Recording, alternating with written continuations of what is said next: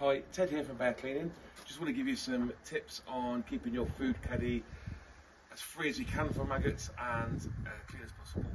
Now with this heat, it's really hard to stop maggots. Whatever you do, you physically can't stop them. If they're going to get in, they're going to get in. So here's what I do. I use Jay's fluid, very small amount, cold water and a brush. Here's my food caddy.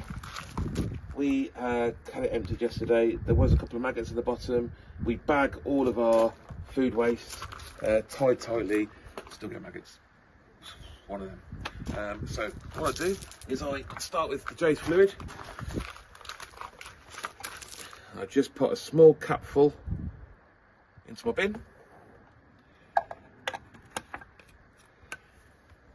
Jay's fluid is very strong smelling and good, but that smell will kill off the maggots. I fill the bin, or half fill the bin with water. Get the brush, it's quite a stiff brush. Get that wet, give it a swirl round.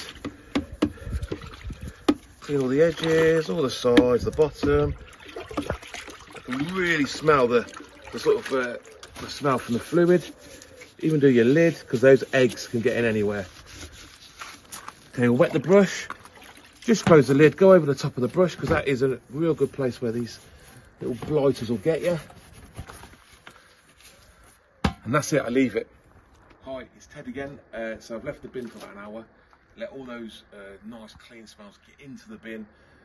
Hopefully kill off all the eggs or things, nasties that you've left in there. I can't get rid of this water in the normal rainwater drains. You can get fined for that.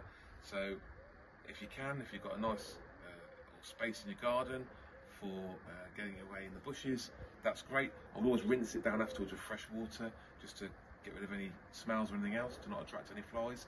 Or if you've got access to a sewer drain, then get it down there. So here's ours, all emptied out, nice and clean. I massively would recommend putting your food in a bag. Newspaper's great, but when it soaks up the water, the smells get into it. The bag just keeps everything together, and hopefully on Monday it'll all be starting over again.